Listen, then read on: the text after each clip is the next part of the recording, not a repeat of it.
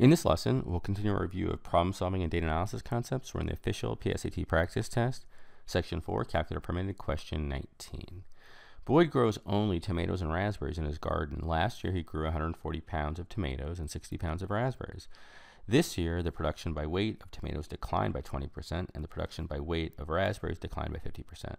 By what percentage did the total yield by weight of Boyd's garden decline? So we have a couple of different years. Let's start with last year. We know he grew two types of fruits, right? Tomatoes are fruit. And those were tomatoes and raspberries, 140 and 60. And get in the habit for this type of question, because it's asking for the percentage decline of the whole garden, put the total out here. You need that for this problem, so it's 200. Now let's do this year, because there were some changes from last year to this year. This year, production of tomatoes declined by 20%. So declined by 20%, we multiply that by 0.8. So 140 times 0.8, it's 112. All right, so we know that tomatoes down to 112 this year. Raspberries declined by 50%. We can see this in our head. That's half. So this declined to 30. And again, put the total of these two numbers out here. It's 142. This is where you need these totals. And now the question is asking by what percentage did the total yield decline? Anytime you're doing percentage increase or decrease, the first step is what is the original starting value before any change. It's 200. And that number, think about it as the base number, the starting point. It's also the base of the ratio. So we're going to put it on the bottom, the 200 on the bottom. Then you have to be careful, because it's asking for percentage decline.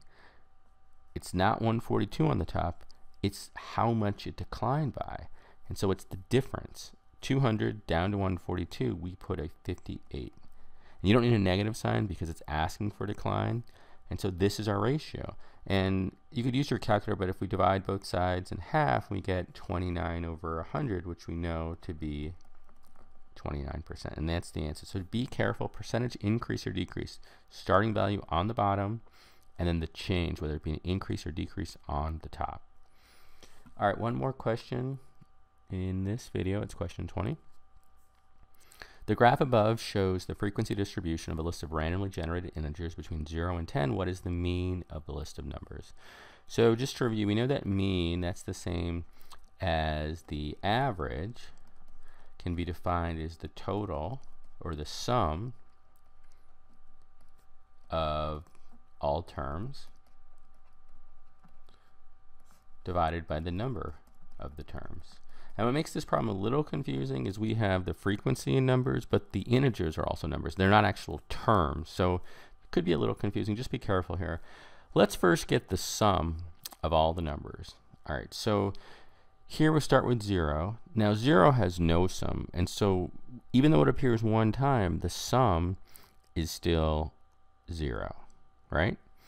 The sum of 1 times 1 is just 1.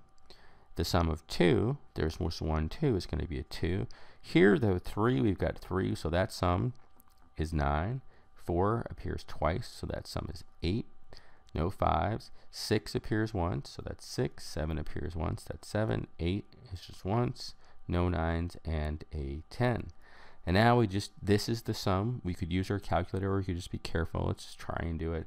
So we know this is 10. 6, 7, and 8 is the same as 3, 7. So that would be 21 plus the 10. Now we're up to 31.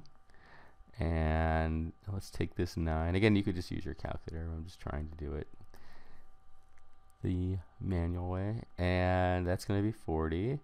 And this is 8. So that is 48. And we've got 3 more. And so that's 51. I think I did it right. You could use your calculator, but that's the sum of all the numbers, 51. Now we've got to count how many terms there are. And so again, it's a little confusing because we have numbers on both of these axes. So let's get the terms now. All right, so now we're just counting the number of terms. 0 does count. It appears once, so that's 1 term. Here we have 1 term.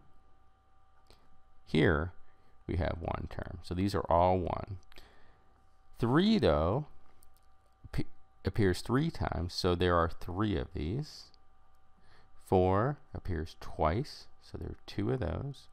No 5s. 6 appears once, so that's a 1. 7 appears 1. 8 appears 1. No 9s. And 10 appears 1. And so these are the total numbers of terms. 1, 2, 3, 4, 5, 6, 7, 8, 9, 10, 11, 12. So just be careful. And now we can just take our calculator and find out that looks to be a little over 4.25. And the answer is C.